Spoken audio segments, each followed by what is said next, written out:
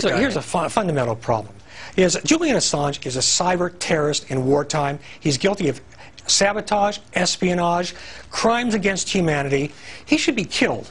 He should be killed. He should be killed. Killed.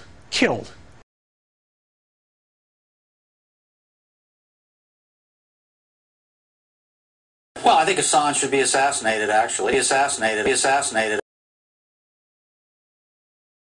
I'd like to see a little drone hit Assange, right? Drone hit Assange, right?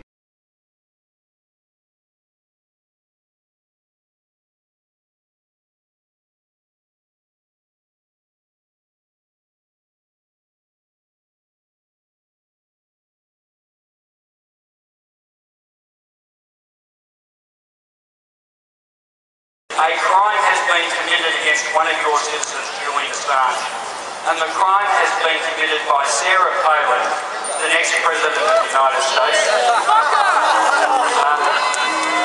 Her running mate, Mike Huckabee, and other scaremakers and warmongers in the US Republican Party. They undermine control. When you threaten physical or mental harm against an Australian citizen, that's a crime in Australia now.